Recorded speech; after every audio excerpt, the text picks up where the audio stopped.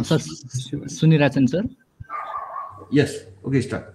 Okay. So hello everyone. So हाम्रो group presentation चाहिँ ई governance status in Singapore हो अनि हाम्रो ग्रुप मेम्बर चाहिँ म विज्ञ र बबिन हो. Next slide please. यो चाहिँ लिटरेचर रिभ्यू भइहाल्यो. हामीले यो सोर्सदेखि लिएको थियौँ डाटाहरू. Next slide. सो ई गभर्मेन्ट डेभलपमेन्ट इन्डेक्स सिङ्गापुरको ऱ्याङ्क हेर्दाखेरि चाहिँ अहिले चाहिँ करेन्टली चाहिँ 11मा छ. तर लास्ट 2 डेकेडसम्म हेर्दाखेरि चाहिँ सिङ्गापुर अन्डर 10मै आउँथ्यो इडिजिआई ऱ्याङ्कमा चाहिँ. अनि इडिजिआईको मेन 3 पार्टको हेर्दाखेरि चाहिँ अनलाइन सर्भिस इन्डेक्स हेर्दाखेरि चाहिँ सिङ्गापुरको चाहिँ 0.96 छ.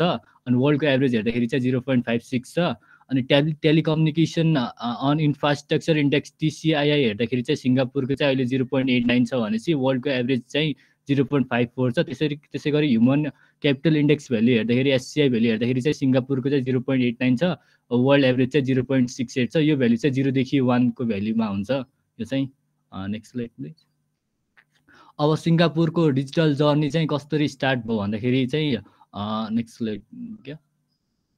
सिङ्गापुरको मास्टर प्लानहरू चाहिँ यो थियो. 1980 देखि नै सिङ्गापुरमा ई गभर्नेन्स स्टार्टिङ भएको थियो. 1980 देखि 1999 सम्म चाहिँ सिङ्गापुरमा CSCP प्रोग्राम लन्च भएको थियो. यो CSCP भन्दाखेरि चाहिँ सिभिल सर्भिस कम्प्युटराइजेसन प्रोग्राम हो. योले चाहिँ बेसिक IT इन्फ्रास्ट्रक्चर डाटा हबहरू चाहिँ इस्टाब्लिस गरेको थियो. अनि यही 1990 देखि नै सिङ्गापुरमा डिजिटल पेपर वर्कहरू चाहिँ कम हुँदै गएको थियो. अनि 2000 देखि 2005 सम्म चाहिँ सिङ्गापुरमा ई गभर्मेन्ट एक्सन प्लान आई र ई गभर्मेन्ट एक्सन प्लान आई गरेर दुईटा प्लान लन्च भएको थियो. यो प्लानले चाहिँ 1600 ई गभर्मेन्ट सर्भिसेसहरू चाहिँ डेभलप गरेको थियो. अनि त्यसै गरी 2006 देखि 2010 मा चाहिँ यो मेजर ई गभर्मेन्ट सर्भिसेसहरू चाहिँ यो आई गभर्मेन्ट 2010 मा चाहिँ आएको थियो. यसमा चाहिँ 300 मोबाइल गभर्मेन्ट सर्भिसेसहरू आएको थियो भनेपछि डिफ्रेन्ट गभर्मेन्टल एजेन्सिजहरू चाहिँ इन्टिग्रेसन भएको थियो. अनि ई गभर्मेन्ट 2015 मा चाहिँ योले चाहिँ मेन फोकस चाहिँ collaboration with and outside government चाहिँ गरेको थियो ई गभर्मेन्ट 2015 प्रोग्रामले चाहिँ. अनि 2018 देखि अहिलेसम्म चाहिँ डिजिटल गभर्मेन्ट ब्लुप्रिन्ट भन्ने प्रोग्राम भइरहेको छ. अनि योले चाहिँ create a government that is digital to core and serves with a heart गरिरहेको छ. अनि अब अहिलेको प्रोग्रामहरू के छ भने चाहिँ मेरो साथी विज्ञले भन्छ. विज्ञ नेक्स्ट टु यु. हजुर थ्याङ्क यू गौरव. अहिले चाहिँ मैले भन्नको चाहिँ अब सिङ्गापुरमा चाहिँ अहिले भएको करेन्ट प्लानहरू के हो भने होइन. अघि गौरवले भनेको जस्तो अहिले सिङ्गापुरमा करेन्टली लन्च भएको प्लान चाहिँ डिजिटल गभर्मेन्ट ब्लुप्रिन्ट भन्ने हो है. यो चाहिँ सिङ्गापुरको डेभलपमेन्ट अर्गनाइजेसनले चाहिँ 2018 मा निकालेको ब्लुप्रिन्ट हो. यसमा चाहिँ स्टेक होल्डर चाहिँ यो ब्लुप्रिन्टको चाहिँ हाम्रो सिटिजनहरू भयो, त्यसपछि बिजनेस अनि पब्लिक अफिसरहरू. त्यसपछि यो डिजिटल गभर्मेन्टको एम चाहिँ provide services that are easy to use, reliable and relevant, provide seamless digital transaction, provide system and data that are secure, provide a digitally confident public service workforce and provide a digitally enable public service workforce हो. त्यसपछि यो achieve गर्नलाई चाहिँ उनीहरूले different स्ट्राटेजीहरू अप्रोचहरू use गर्न आएको छ. Strategy अप्रोचहरू चाहिँ जस्तै strengthening integration between policy, operations, and technology, re-engineering the government's ICT infrastructure, operating reliable, resilient, and secure system, raising digital capabilities to pursue innovation, integrating services around citizen and business need, co-creating with citizen and businesses, and facilitating adoption of technology. यो स्ट्राटेजीहरू implement गर्नलाई चाहिँ different national प्रोजेक्टहरू चाहिँ सिङ्गापुरले निकालेछ. कि national प्रोजेक्टहरू चाहिँ यहाँ invest गरेको चाहिँ यहाँ 5वटा छ. फर्स्टमा चाहिँ हाम्रो चाहिँ नेसनल डिजिटल आइडेन्टिटी भन्ने छ होइन. यो नेसनल डिजिटल आइडेन्टिटी भनेको चाहिँ जस्तो सिङ्गापुरको हरेक सिटिजनहरूसँग चाहिँ एउटा चाहिँ आफूलाई आइडेन्टिफाई गर्ने एउटा कार्ड हुन्छ, त्यसलाई चाहिँ सिङ पास भन्छ होइन. त्यो सिङ पास चाहिँ 2003 मा इन्ट्रोड्युस भएको थियो. अनि त्यो सिङ पास युज गरेर चाहिँ सिटिजनहरूले चाहिँ गभर्मेन्ट सर्भिसेसहरू युज गर्ने अनि गभर्मेन्ट सर्भिसेसहरूको लागि ट्रान्ज्याक्सनहरू गर्न सक्छ होइन.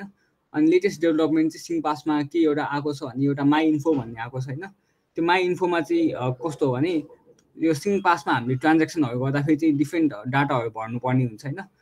अनि डाटाहरू भर्दै जाँदा चाहिँ के हुन्छ भने एउटै डाटाहरू कति भइराख्नु पर्ने हुन्छ होइन डिफ्रेन्ट ट्रान्ज्याक्सनहरूको लागि. अनि त्यो रिडन्डेन्सी कम गर्नलाई चाहिँ माई इन्फो निकालेको होइन। माई इन्फोले चाहिँ के गर्छ भने एकचोटि हामीले डाटा इन्टर गरेपछि त्यो चाहिँ हाम्रो गभर्मेन्टको कुनै एउटा सर्भरमा गएर स्टोर गर्छ होइन। अनि त्यसपछि सिटिजनहरूको कन्सेन्ट लियो, अनि त्यसपछि अथेन्टिकेट गरेर चाहिँ अर्को पालि त्यही डाटा भर्नु पऱ्यो भने चाहिँ आफैले नभइकन त्यो गभर्मेन्टको डाटाबेसबाट चाहिँ हामीले लिन सक्छौँ होइन। त्यसपछि ई पेमेन्टहरू भयो, जस्तो नेपालमै भएको ई सेवाहरू जस्तै सिङ्गापुरको गभर्मेन्टले पनि इलेक्ट्रोनिक ट्रान्ज्याक्सनहरूको लागि चाहिँ ई पेमेन्ट भन्ने निकालेको छ होइन। ई पेमेन्टमा चाहिँ अब डिफ्रेन्ट प्रोग्रामहरू छ, जस्तै एउटा चाहिँ कस्तो छ भने एउटा फास्ट भन्ने छ होइन। फास्ट भनेको चाहिँ फास्ट एन्ड सिक्योर ट्रान्सफर हो, त्यो चाहिँ 2014 लन्च भएको थियो। त्यो चाहिँ अब कन्ज्युमर र बिजनेसहरू होइन डिफ्रेन्ट ब्याङ्क अक्रस डिफ्रेन्ट ब्याङ्कहरू होइन डिफ्रेन्ट ब्याङ्कहरू अक्रस डिफ्रेन्ट ब्याङ्क चाहिँ उनीहरूले चाहिँ रियल टाइम ट्रान्ज्याक्सनहरू गर्न सक्ने चाहिँ बनाएको थियो। त्यसपछि पे नाउ भन्ने एउटा पनि लन्च भएको छ। त्यो पे नाउले चाहिँ के गर्छ भने कन्ज्युमर र बिजनेस मात्रै होइन बिट्विन पियर टु पियर ट्रान्ज्याक्सनहरूलाई पनि होइन पोसिबल गर्ने काम गर्छ। त्यसपछि अहिले 2018मा लेटेस्ट आएको भनेको चाहिँ सिङ्गापुर क्विक रिस्पोन्स कोड भन्ने हुन्छ। त्यो भनेको चाहिँ क्युआर कोड युज गरेर चाहिँ फाइनेन्सियल ट्रान्ज्याक्सनहरू गर्ने भयो। त्यसपछि अर्को प्रोग्राम चाहिँ स्मार्ट नेसन सेन्सर प्लेटफर्म भन्ने छ होइन। यो थ्रु आउट द इयर्स के डेभलप गरेछ भने सिङ्गापुरले चाहिँ डिफ्रेन्ट सेन्सरहरू युज गरेर चाहिँ डिफ्रेन्ट डाटाहरू कलेक्ट गर्ने अनि डिफ्रेन्ट फेसिलिटीहरू प्रोभाइड गर्ने गरेको छ। जस्तो फर इक्जाम्पल चाहिँ सेन्सरहरू युज गरे होइन वाटर युजेस ट्र्याक गर्ने, त्यसपछि वाटर कतिको लिक भइरहेको छ त्यो ट्र्याक गर्ने। त्यसपछि एल्डरली पिपलहरूको लागि चाहिँ जस्तो फ्ल्याटमा सेन्सरहरू युज गर्ने, अनि त्यसपछि केही इमर्जेन्सी भइहाल्यो भने चाहिँ त्यो एल्डरली पिपलहरूले चाहिँ आफ्नै मोबाइलबाट युज गरेर चाहिँ इमर्जेन्सी कलहरू गर्न सक्छ होइन। त्यसपछि अर्को के सेन्सरहरूको के युज गरेछ भने ल्याम्प पोस्टहरूमा चाहिँ सेन्सर हालेर इन्भाइरोमेन्टको एयर क्वालिटीहरू चेक गर्ने, त्यसपछि रेनफलहरू ह्युमिडिटीहरूको डाटा कलेक्सन गर्ने गरेको छ होइन। अर्को चाहिँ स्मार्ट अर्बन मोबिलिटी भन्ने छ। स्मार्ट अर्बन मोबिलिटी भनेको चाहिँ यो ट्रान्सपोर्टेसन सर्भिसहरूको लागि चाहिँ डिजिटाइज गरेको छ होइन सिङ्गापुरले। जस्तो डिजिटाइज गर्दाखेरि के गरेको छ भने एउटा चाहिँ कार्डहरूबाट होइन पे गर्ने फेयरहरू पे गर्ने गरेको छ। अनि अर्को चाहिँ अहिले एक्सपेरिमेन्ट गरिरहेको भनेको सिङ्गापुरको गभर्मेन्टले भनेको चाहिँ सेल्फ अटोमेटेड भेहिकल्सहरूलाई होइन एक्सपेरिमेन्ट गरिरहेको छ, कतिको सक्सेसफुल हुन्छ भने अब त्यो फ्युचरमा कस्तो लन्च गर्ने प्लान छैन सिङ्गापुरको। त्यसपछि अर्को प्रोग्राम चाहिँ मोमेन्ट्स अफ लाइफ भन्ने छ होइन। मोमेन्ट्स अफ लाइफ भनेको चाहिँ प्यारेन्ट्सहरूको लागि चाहिँ मोस्टली केटर गरेको छ होइन सिङ्गापुरले। यसमा चाहिँ के हुन्छ भने प्यारेन्ट्सहरूले चाहिँ अब आफ्नो चाइल्ड बर्थ भएपछि उनीहरूको डेथ बर्थहरू रेजिस्टर गर्ने इन्टर गर्ने, त्यसपछि चाइल्ड बेनिफिट्सहरू लिने, त्यसपछि प्यारेन्टिङको लागि त्यो गाइडलाइन्सहरू त्यस्तो प्रोग्रामहरू छ होइन।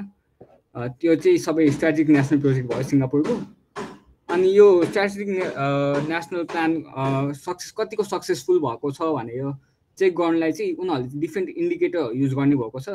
उनीहरूले त्यसलाई की सक्सेस इन्डिकेटर भनेर केएसआई भनेर राखेको छ होइन। त्यो की सक्सेस इन्डिकेटरहरू चाहिँ जस्तै के भयो भने सिटिजन सेटिस्फ्याक्सन भयो होइन। उनीहरूको चाहिँ प्लान चाहिँ के छ भने 2023सम्म चाहिँ 75 to 80% सेटिस्फ्याक्सन रेट पुर्याउने छ। त्यसै गरी बिजनेस सेटिस्फ्याक्सन सर्भिस भन्ने छ, त्यो चाहिँ 75 देखि 80% सेटिस्फ्याक्सन पुर्याउने उनीहरूको प्लान छ।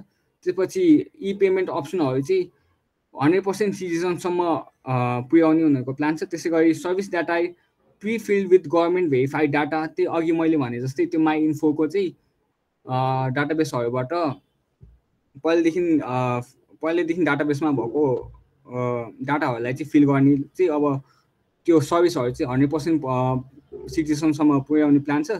त्यसै गरी service that offer digital option for सिग्नेचरहरू digital सिग्नेचरहरूको लागि चाहिँ अब हरेक गभर्मेन्ट एजेन्सीहरूमा चाहिँ डिजिटल सिग्नेचर युज गरेर चाहिँ उनीहरूले भेरिफाई गर्न सक्ने चाहिँ अब 100% पुर्याउने प्लान छ उनीहरूको 2023सम्म। त्यसै गरी percentage of transaction completed digitally from and to and चाहिँ 90 सक्सेसफुल ट्रान्ज्याक्सन चाहिँ 90 देखि 95% पुर्याउने उनीहरूको गोल छ 2023सम्म। त्यसै गरी चाहिँ पर्सेन्टेज अफ पेमेन्ट कम्प्लिटेड भिया ई पेमेन्ट त्यो चाहिँ 100% पुर्याउने प्लान छ। अनि यो त्यसै गरी उनीहरूको चाहिँ पब्लिक अफिसरहरू चाहिँ 20,000 जना ट्रेन गर्ने। अनि त्यसपछि पब्लिक अफिसर सबै पब्लिक अफिसरहरूको चाहिँ बेसिक डिजिटल लिटरेसी कम्पलसरी गराउने प्लान छ। त्यसपछि डिजिटल प्रोजेक्ट चाहिँ 30 देखि 50 डिजिटल प्रोजेक्टहरू 2023सम्म कम्प्लिट गर्ने प्लान छ। अनि सबै मिनिस्ट्रीहरूमा चाहिँ कमसेकम एउटा एआई प्रोजेक्ट चाहिँ कम्प्लिट हुनुपर्छ भन्ने एउटा उनीहरूको प्लान छ। अनि 10 क्रस एजेन्सी प्रोजेक्ट अनि त्यसपछि 2 मिनिस्ट्री प्रोजेक्ट पर इयर उनीहरूको प्लान छ। त्यसै गरी एआई रिलेटेड फिल्डमा चाहिँ मसिन रिडेबल फर्मेट अनि ट्रान्समिसन बाई एपिआई चाहिँ 90 to 100% पुर्याउने प्लान छ। अनि फाइनली चाहिँ cross agency to time taken to fuse data for cross agency project भनेको मल्टिपल गभर्मेन्ट एजेन्सीहरूमा चाहिँ डाटा सेयर गर्ने चाहिँ मिनिमम लेस देन 10 डेजभित्र चाहिँ सबै गभर्मेन्ट एजेन्सीमा चाहिँ यो डाटा आइसकेपछि सेयर गर्नु सक्ने गरी स्पिड बढाउने भन्ने उनीहरूको चाहिँ यति चाहिँ गोल छ होइन। अब सिङ्गापुरको फ्युचरको लागि चाहिँ के कस्तो प्लान छ भनेर डिस्कस गर्नु चाहिँ म भन्न बोलाउन चाहन्छु। हेलो के भन्छ धेरै जस्तो हेलो सुनिरहेछ? सुनिरहेको भयो धेरै जस्तो चाहिँ सिङ्गापुरमा चाहिँ धेरै जस्तो इ गभर्मेन्ट चाहिँ एडभान्समेन्ट भइसकेको छ होइन। एडभान्समेन्टको इन्डेक्स पनि 0.9 भन्दा धेरै भइसकेकोले अनि सिङ्गापुरमा चाहिँ अहिले धेरै जस्तो भइसकेको छ। त्यसैले अहिले चाहिँ हालसालै चाहिँ एआईमा फोकस गर्ने भनेर चाहिँ एआईमा फोकस गर्ने चाहिँ डिफ्रेन्ट स्ट्राटेजीहरू लिएर आएको छ सिङ्गापुरमा चाहिँ। जस्तै हेल्थ केयरमा एडभान्समेन्टहरू ल्याउने, जस्तै अघि विज्ञले भने जस्तै एउटा जस्तै नेपालमा डिफ्रेन्ट ई सेवामा पनि केवाइसी माग्छ, अर्को खल्तीमा पनि माग्छ, त्यस्तो डिफ्रेन्ट चाहिँ छैन कि सिङ्गापुरमा चाहिँ। अनि जस्तै हेल्थ केयरमा पनि अनि यस हेल्थ केयरहरूमा पनि जोस् एआईबाट फोकस गरेर इ गभर्मेन्ट्समा एडभान्समेन्ट ल्याउन खोज्दैछ। अनि एआई हेल्थ केयर मात्रै नभएर smart states, education, government, finance, border security, logistics, एजुकेसनहरूमा पनि एकदमै एआई युज गरेर एडभान्समेन्ट ल्याउने स्ट्राटेजी छ। धेरै जस्तो कम्प्लिटेड पनि भइसकेको छ होइन। धेरै जस्तो कम्प्लिट भइसक्यो पनि जोस् अनगोइङ त्यो अलिकति लङ टर्मसम्ममा चाहिँ एआई युज गर्ने भन्ने छ। अनि एआई प्रोजेक्ट्सहरू चाहिँ अहिले हालसालै स्टार्ट भइसकेको हो हुन चाहिँ। तर पनि इन्टेलिजेन्ट थ्रेट प्लानिङ भनेको चाहिँ जस्तै थ्रेटहरूमा चाहिँ एकदमै थ्रेटहरूमा चाहिँ जस्तै एआई युज गरेर चाहिँ जोस् यहाँदेखि ट्रान्सपोर्टेसनमा चाहिँ एडभान्समेन्ट गर्न खोजिरहेको छ, गरि पनि रहेछ अहिले होइन। अनि सिमलेस जस्तै यो के भन्छ गभर्मेन्ट इनसाइड गभर्मेन्टमै चाहिँ इफिसियन्ट सर्भिसेसहरू चाहिँ निकालिरहेको छ। अनि जस्तै मेडिकल सेक्टरमा क्रोनिक डिजिजहरूको पनि एआई युज गरेर चाहिँ प्लान पनि गरिरहेछ, एक्जिक्युट पनि भइरहेछ। जस कम्प्लिटली एक्जिक्युट चाहिँ भइसकेको छैन, फ्युचर नै भने पनि रन भइरहेको कुराहरू हो। अनि जस्तै बोर्डर सेक्युरिटीहरूमा पनि गरिरहेको छ।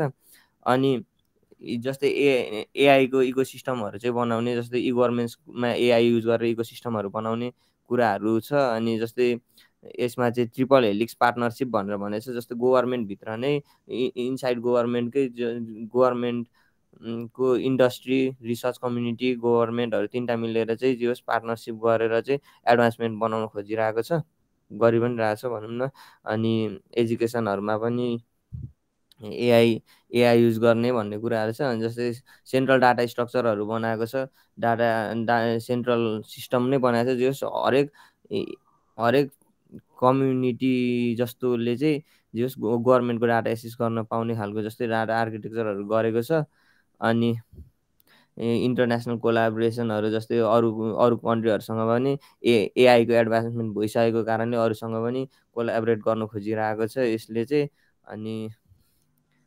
अनि जियोस् यो एकदमै जो सिङ्गापुर एडभान्समेन्ट भइसकेको कारणहरू चाहिँ त्यस्तो धेरै चाहिँ छैन जियोस्। अनि यसमा चाहिँ अब सिङ्गापुरमा चाहिँ एकदम स्ट्रङ लिडरसिपले नै गर्दाखेरि चाहिँ यो जो सक्सेस नै भनौँ न।